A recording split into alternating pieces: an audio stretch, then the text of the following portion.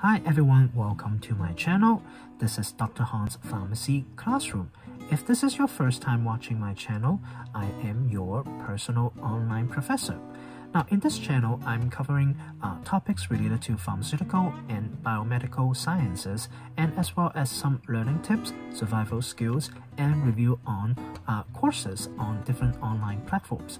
If these are the interested topic, please feel free to subscribe to my channel and also repost this video on different social media platforms. Now, today I am going to give you a quick update on COVID-19 treatment. Alright, so it is going to be very quick. Now, without further talking, let's go to the slides. Alright, so this topic is on the quick update on COVID-19 treatment. So I prepared this video on Sunday, May 17th. Usually it's a little bit, a couple days before I post this video. Alright, so what it's related to the topic is a concept called cytokine release syndrome, or CRS. Now, CRS is a systematic inflammatory responses. Now, it is a very severe inflammatory responses that go across the whole body and eventually lead to mortality or fatality in patients that are infected with the COVID-19 or the SARS-CoV-2 viruses. Now, it's often caused by infections and could be also caused by some drugs and other factors.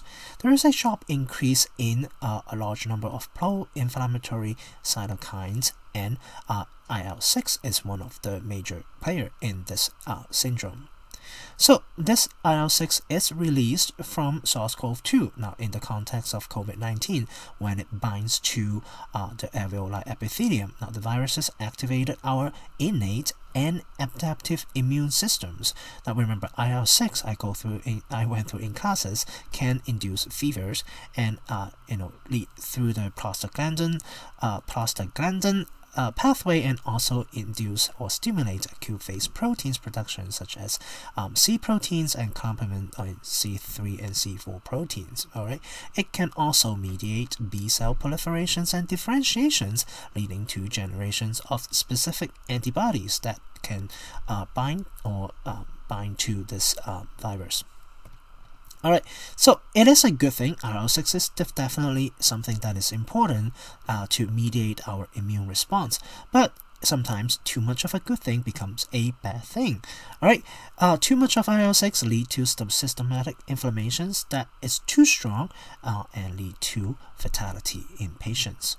So what can we do to reduce mortality rate in patients infected with the SARS-CoV-2 viruses? Okay, so what are the treatment options? Now,